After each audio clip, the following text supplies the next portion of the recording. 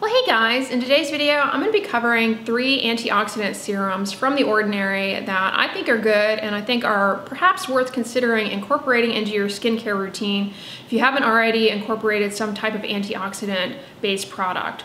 Why? Well, antioxidants, when applied to the skin, they may help in reducing oxidative stress that is generated upon exposure to environmental stressors like ultraviolet radiation from the sun, pollution, tobacco smoke. Sunscreen blocks out, protects the skin from ultraviolet radiation, but it can't protect it 100%, and free radicals are still generated. So the idea of using an antioxidant-based product will help in mitigating some of those damaging free radicals. There are a ton of them out there, but you guys, you don't have to spend a lot of money to incorporate an antioxidant into your skincare routine. And of course, The Ordinary is known for being affordable and kind of no nonsense, using evidence-based ingredients in their formulations. And they have a ton of products, but these are my top 3 picks for antioxidant serums. Now, to make it clear, you don't need to use all of these products. You might just want to choose one. Serum number 1 that honestly I don't think gets hyped up enough is their caffeine solution 5% plus EGCG. You're kind of getting a 2-for-1 here. You're getting 2 antioxidants. You're getting caffeine. Now caffeine, not only is it an antioxidant, but it's an anti-inflammatory as well. And that's helpful not only for reducing the burden of oxidative stress that contributes to wrinkles, fine lines, and skin cancer risk, but it's also helpful for improving the appearance of dark spots, hyperpigmentation, and reducing the chances that you will develop hyperpigmentation. A lot of what leads to abnormal hyperpigmentation is inflammatory mediators, things like cytokines. They stimulate the skin cells, the melanocytes, the cells that make pigment. They stimulate that to make pigment, and that is part of what leads to hyperpigmentation. Now, caffeine also has been shown to be helpful in improving the appearance of cellulite, and whether or not that has to do with kind of a vasoconstrictive effect, it's hard to say for sure. So you might entertain actually the idea of this product, massaging it to areas of the body where you have cellulite. It may improve the appearance of it. Don't expect miracles. Cellulite is very difficult to improve the appearance of, but there is some data for topical caffeine for improving the look of cellulite. Topical caffeine also has been shown to be helpful for reducing redness, and it's also helpful for improving the appearance of dark under eye circles. When it comes to dark under eye circles, this is another one of those things like cellulite. Don't expect miracles. More often than not, the dark under eye circles are hereditary, and I don't want you to get your hopes up too high, but topical caffeine to the lower eyelid area, for example, may help in improving the appearance of dark under eye circles. And caffeine has also been shown to be helpful for androgenetic alopecia. I have a recent video reviewing that Vegamore product. You'll recall that product does have caffeine in it. Caffeine has been shown when applied to the scalp to improve hair density and hair thickness in individuals who have pattern hair loss, both men and women. You don't have to worry, however, that caffeine is going to cause unwanted hair growth from applying it to the skin. It really just reduces inflammation. And when it comes to androgenetic alopecia, that's probably a key way in which it works. But do know that there is data for caffeine in regrowing hair. Now, The Ordinary has a hair product that has caffeine in it. I would suggest using that instead of this if you're motivated to try a caffeine-based hair product.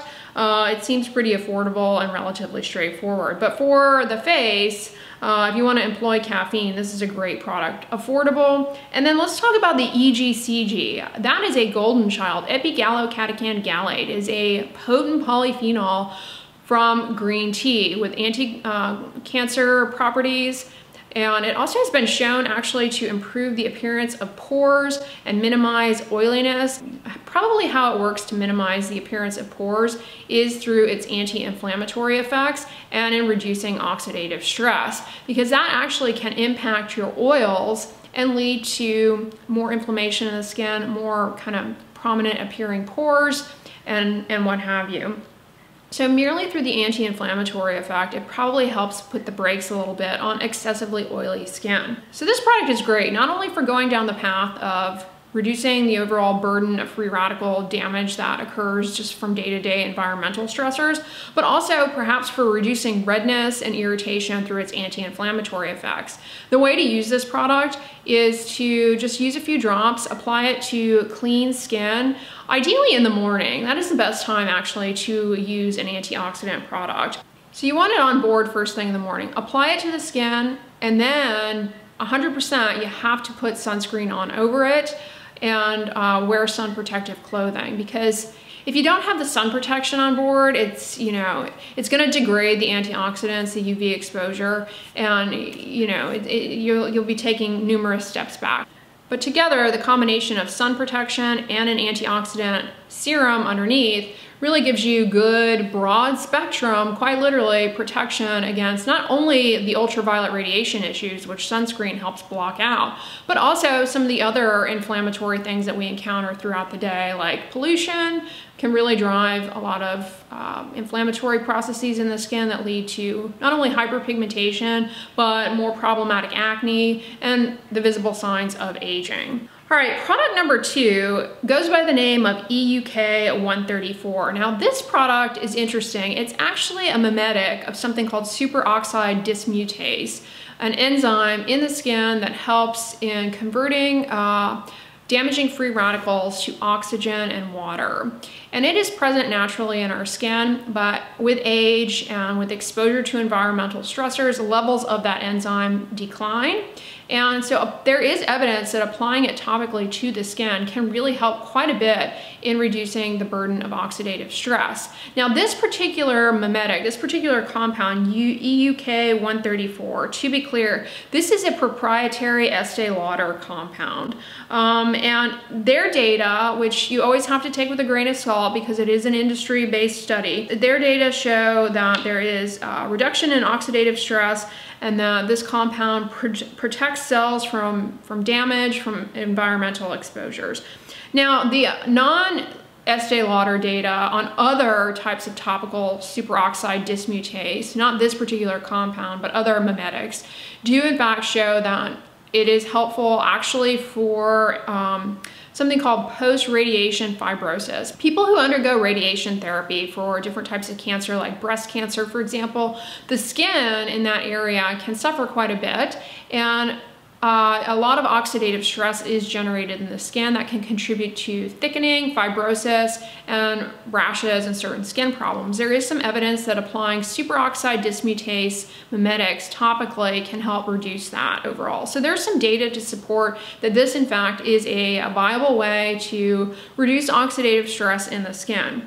Now, it's interesting. I believe this is newer from The Ordinary. I don't think that they always have this product. Correct me if I'm wrong. But it is a Estee Lauder compound. So you will find it in a lot of Estee Lauder products. Like, I think they have a SPF 30 face cream with this in it. It's not unique to The Ordinary by any means, and if you didn't know, The Ordinary is now owned by Estee Lauder. Anyways, how do you use this? Again, I recommend applying it to the skin first thing in the morning and then putting sunscreen on over it. Now this product, they stipulate actually that you don't want to use it alongside any acids. So if you like to use a vitamin C serum in the morning, you might want to be careful. I don't believe that you could use it alongside this. Most vitamin C serums, at least the reputable ones like the CE Ferulic, they're going to have ferulic acid in them to stabilize the L-ascorbic acid. And so that's not going to play well with this EUK134. I suppose it's, stability issue or something like that.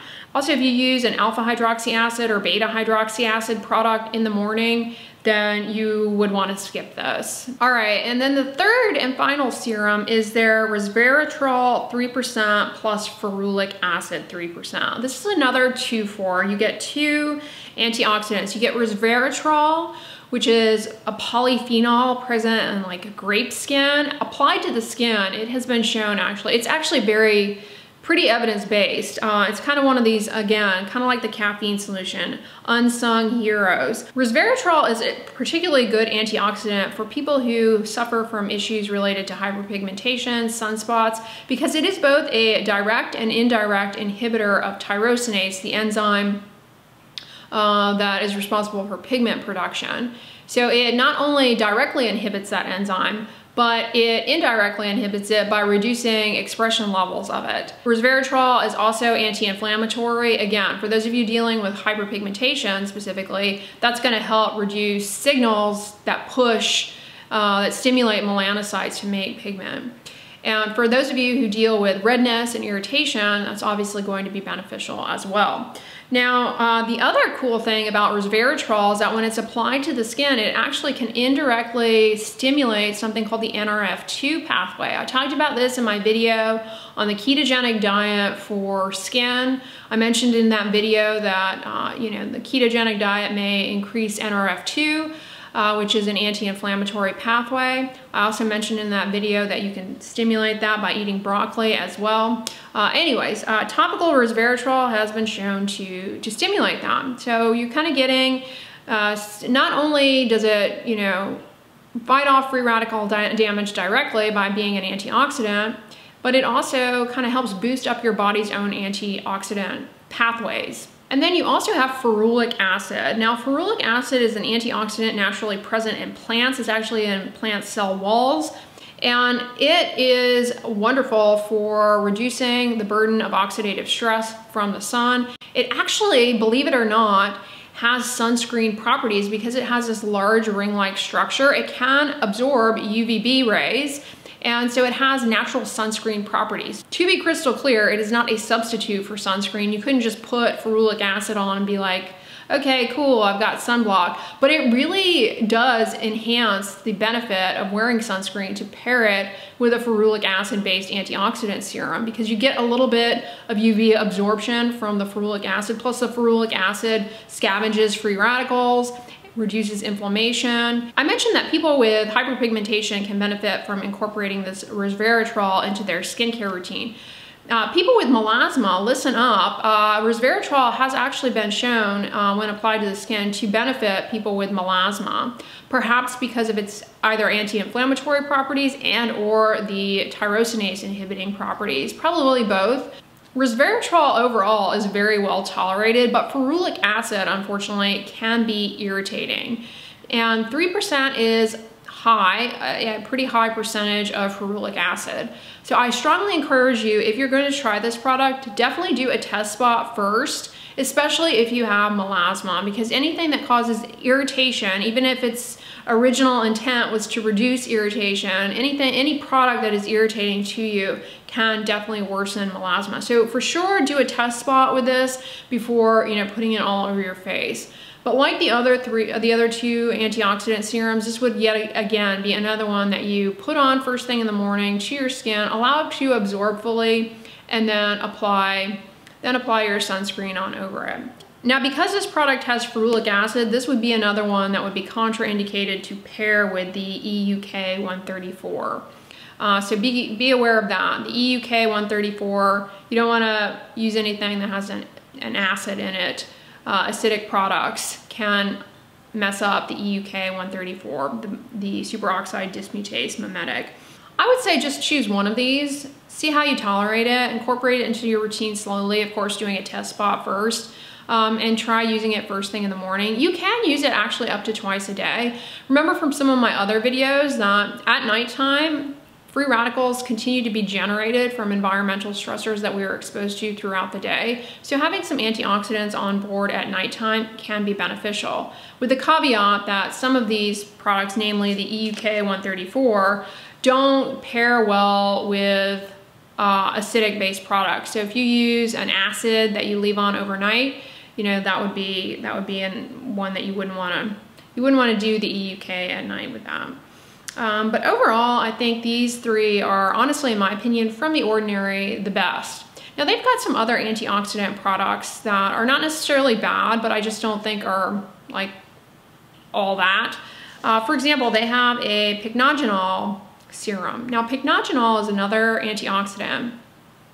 Applied topically to the skin, there's really not a lot of data for it as a topical antioxidant. The most data that we have with it is actually consuming it orally in supplement form. It has been shown to improve skin elasticity, age spots, and another study that shows that oral pycnogenol can help with melasma. But putting it on the skin, I really don't have much in the way of data on that. Now, they also have a niacinamide serum. You guys know I'm a huge fan of niacinamide. It is a wonderful antioxidant for reducing the burden of free radical damage, but they use 10% niacinamide in their serum, which is pretty high, and unfortunately at that strength is more often likely to cause irritation. Stick to 5% or lower in your niacinamide serums, but that product, if it doesn't cause irritation for you, it would otherwise be a fine one as well. Now, I'm not going to cover their vitamin C serums. They have a variety of them. I'm going to save that for another video. I'll review their vitamin C stuff in a future video. But suffice it to say, these three that I mentioned here, I think are some of their best if you're interested in incorporating an antioxidant into your skincare routine. Another reason I choose these products from The Ordinary is that the ingredients are pretty stable, and there is evidence that they get into the skin and fight off free radical damage. When it comes to antioxidants, that is always the question mark. Is it stable enough in the product? Does it actually get into the skin and fight off free radical damage and do these things that we're hoping it does? One of the reasons why I always dance around vitamin C serums is you guys know that vitamin C is very difficult to formulate properly so that it's stable, it gets into the skin, and it actually helps long term. So that's why I'm going to cover their vitamin C serums and vitamin C products in a separate video. But you know, suffice it to say, incorporating a topical antioxidant in your skincare routine can help reduce the burden of oxidative stress that contributes to hyperpigmentation and the visible signs of photoaging, and also flares of acne and rosacea and other inflammatory skin conditions. So comment below, and if you guys have used any of these products, do you find them beneficial? I love the caffeine solution. I know I've raved about that. And the resveratrol is also all three of these are good, that's why I picked them. But let me know your experience with them. If you like this video, give it a thumbs up, share it with your friends, and as always, don't forget, sunscreen and subscribe. I'll talk to you guys tomorrow. Bye.